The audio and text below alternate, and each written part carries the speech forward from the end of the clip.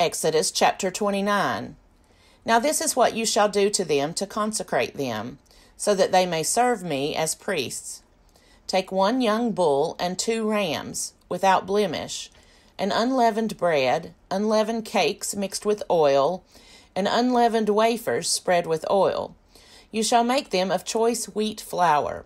You shall put them in 1 basket, and bring them in the basket, and bring the bull and the 2 rams. You shall bring Aaron and his sons to the entrance of the tent of meeting, and wash them with water. Then you shall take the vestments, and put on Aaron the tunic and the robe of the ephod, and the ephod and the breastpiece, and gird him with the decorated band of the ephod.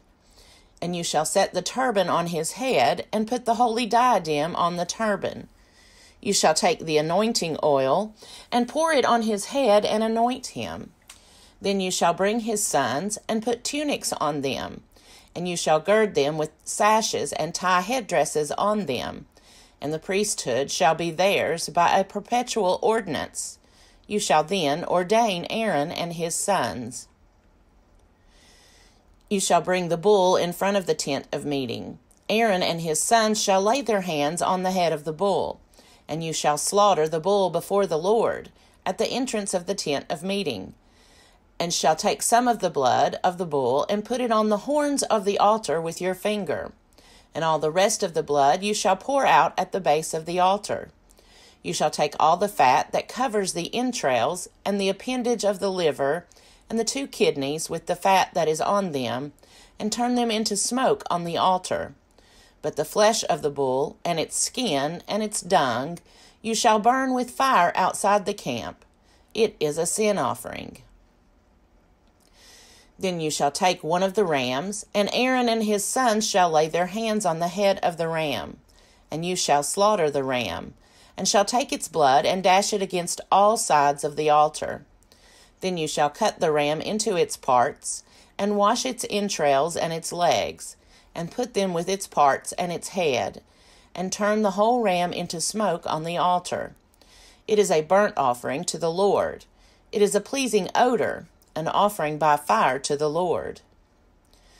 You shall take the other ram, and Aaron and his sons shall lay their hands on the head of the ram, and you shall slaughter the ram, and take some of its blood, and put it on the lobe of Aaron's right ear, and on the lobes of the right ears of his sons, and on the thumbs of their right hands, and on the big toes of their right feet, and dash the rest of the blood against all sides of the altar. Then you shall take some of the blood that is on the altar, and some of the anointing oil, and sprinkle it on Aaron and his vestments, and on his sons, and his sons' vestments with him. Then he and his vestments shall be holy, as well as his sons and his sons' vestments. You shall also take the fat of the ram, the fat tail, the fat that covers the entrails, the appendage of the liver, the 2 kidneys with the fat that is on them, and the right thigh, for it is a ram of ordination, and 1 loaf of bread, 1 cake of bread made with oil, and 1 wafer, out of the basket of unleavened bread that is before the Lord. And you shall place all these on the palms of Aaron and on the palms of his sons, and raise them as an elevation offering before the Lord.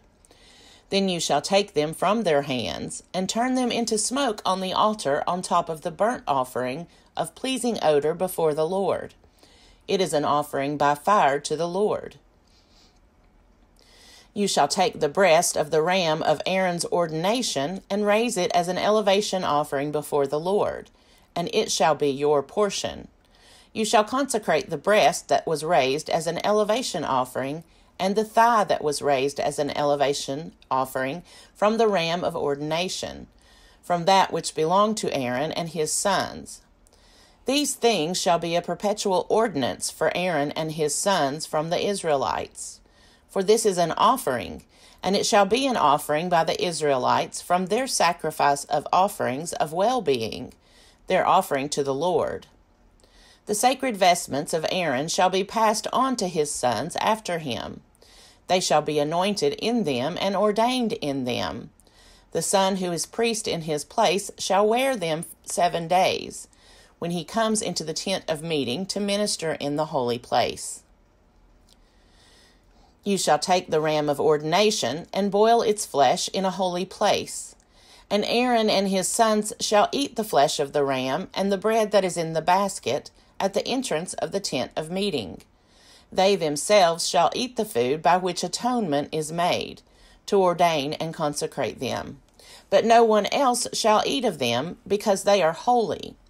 If any of the flesh for the ordination or of the bread remains until the morning, then you shall burn the remainder with fire. It shall not be eaten, because it is holy. Thus you shall do to Aaron and to his sons, just as I have commanded you. Through 7 days you shall ordain them. Also every day you shall offer a bull as a sin offering for atonement. Also you shall offer a sin offering for the altar, when you make atonement for it, and shall anoint it, to consecrate it.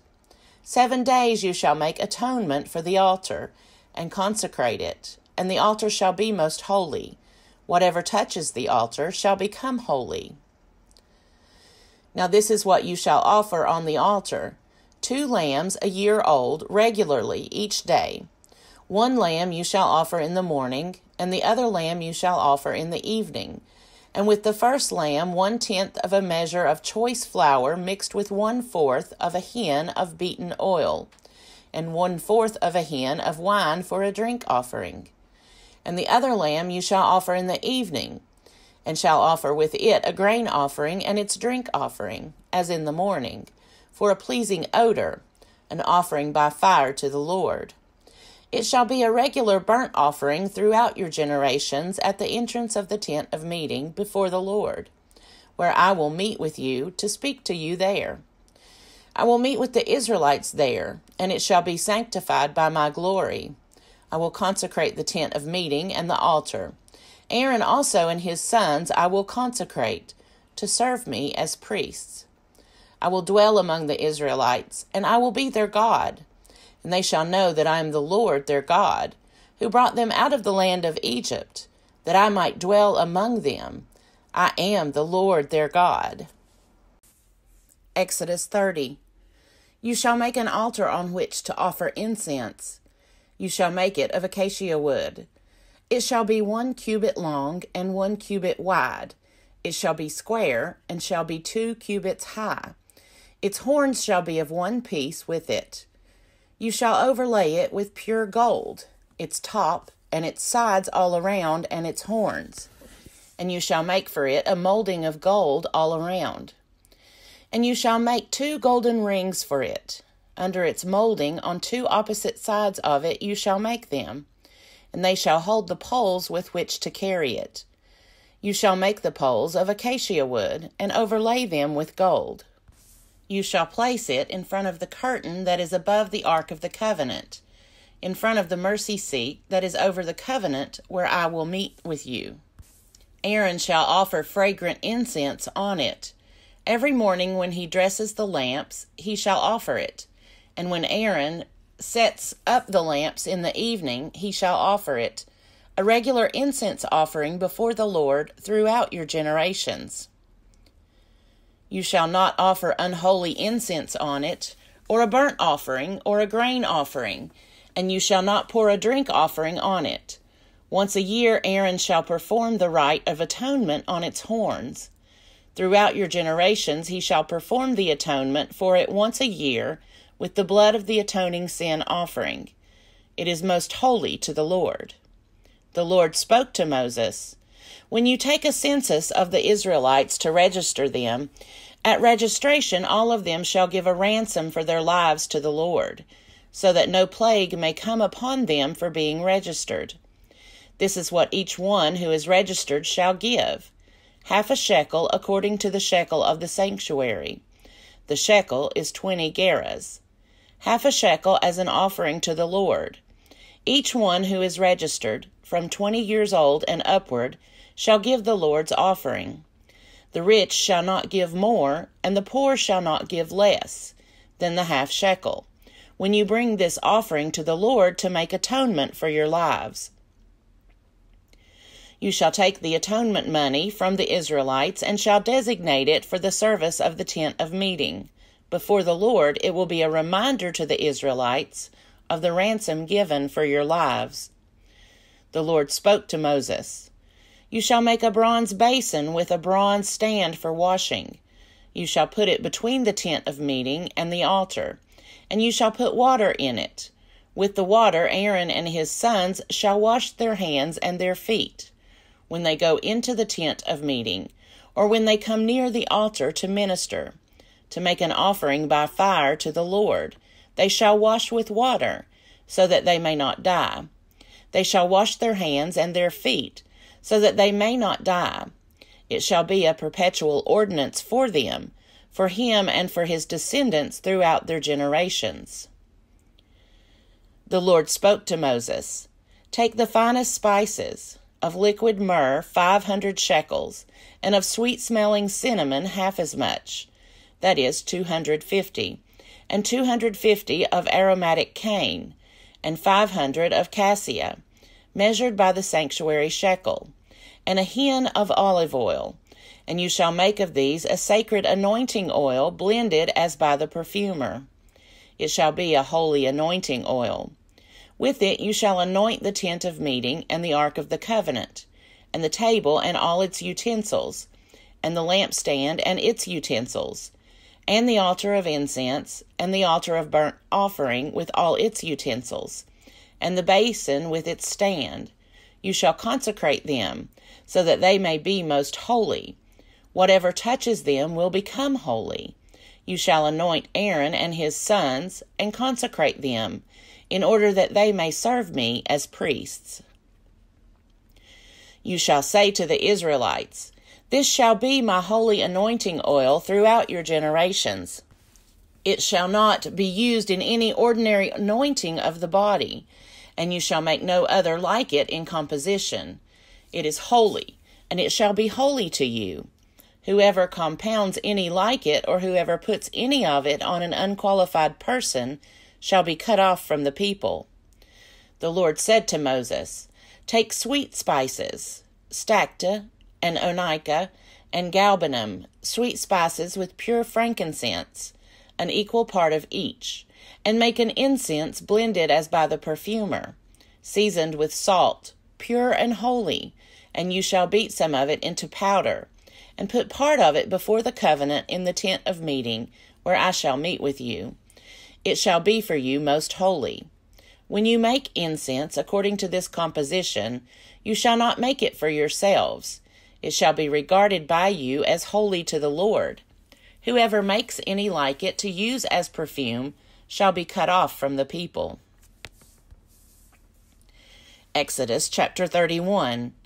The Lord spoke to Moses, See, I have called by name Bezalel, son of Uri, son of Hur, of the tribe of Judah, and I have filled him with divine spirit, with ability, intelligence, and knowledge in every kind of craft, to devise artistic designs, to work in gold, silver, and bronze, in cutting stones for setting, and in carving wood, in every kind of craft. Moreover, I have appointed with him Aholiab, son of Ahisamach, of the tribe of Dan, and I have given skill to all the skillful, so that they may make all that I have commanded you, the tent of meeting, and the ark of the covenant, and the mercy seat that is on it, and all the furnishings of the tent, the table and its utensils, and the pure lampstand with all its utensils, and the altar of incense, and the altar of burnt offering with all its utensils, and the basin with its stand, and the finely worked vestments, the holy vestments for the priest Aaron and the vestments of his sons, for their service as priests, and the anointing oil and the fragrant incense for the holy place. They shall do just as I have commanded you. The Lord said to Moses, You yourself are to speak to the Israelites. You shall keep my Sabbaths, for this is a sign between me and you throughout your generations, given in order that you may know that I, the Lord, sanctify you. You shall keep the Sabbath, because it is holy for you. Everyone who profanes it shall be put to death. Whoever does any work on it shall be cut off from among the people. 6 days shall work be done, but the 7th day is a Sabbath of solemn rest, holy to the Lord. Whoever does any work on the Sabbath day shall be put to death. Therefore the Israelites shall keep the Sabbath, observing the Sabbath throughout their generations as a perpetual covenant. It is a sign forever between me and the people of Israel, that in 6 days the Lord made heaven and earth, and on the 7th day he rested and was refreshed. When God finished speaking with Moses on Mount Sinai, he gave him the 2 tablets of the covenant, tablets of stone, written with the finger of God. Exodus chapter 32. When the people saw that Moses delayed to come down from the mountain, the people gathered around Aaron and said to him, "Come, make gods for us. Who shall go before us? As for this Moses, the man who brought us up out of the land of Egypt, we do not know what has become of him." Aaron said to them, "Take off the gold rings that are on the ears of your wives, your sons, and your daughters, and bring them to me." So all the people took off the gold rings from their ears and brought them to Aaron. He took the gold from them, formed it in a mold, and cast an image of a calf. And they said, "These are your gods, O Israel, who brought you up out of the land of Egypt." When Aaron saw this, he built an altar before it. And Aaron made proclamation and said, "Tomorrow shall be a festival to the Lord." They rose early the next day and offered burnt offerings and brought sacrifices of well-being. And the people sat down to eat and drink and rose up to revel. The Lord said to Moses, "Go down at once. Your people, whom you brought up out of the land of Egypt, have acted perversely. They have been quick to turn aside from the way that I commanded them. They have cast for themselves an image of a calf, and have worshipped it and sacrificed to it, and said, 'These are your gods, O Israel, who brought you up out of the land of Egypt.'" The Lord said to Moses, "I have seen this people, how stiff-necked they are. Now let me alone, so that my wrath may burn hot against them, and I may consume them. And of you I will make a great nation." But Moses implored the Lord his God and said, "O Lord, why does your wrath burn hot against your people, whom you brought out of the land of Egypt with great power and with a mighty hand? Why should the Egyptians say, 'It was with evil intent that he brought them out to kill them in the mountains and to consume them from the face of the earth'?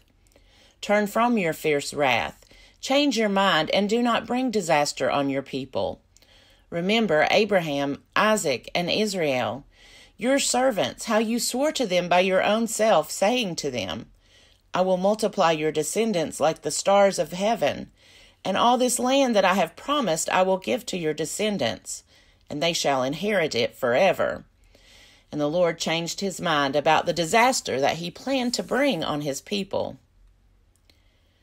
Then Moses turned and went down from the mountain, carrying the 2 tablets of the covenant in his hands, tablets that were written on both sides, written on the front and on the back.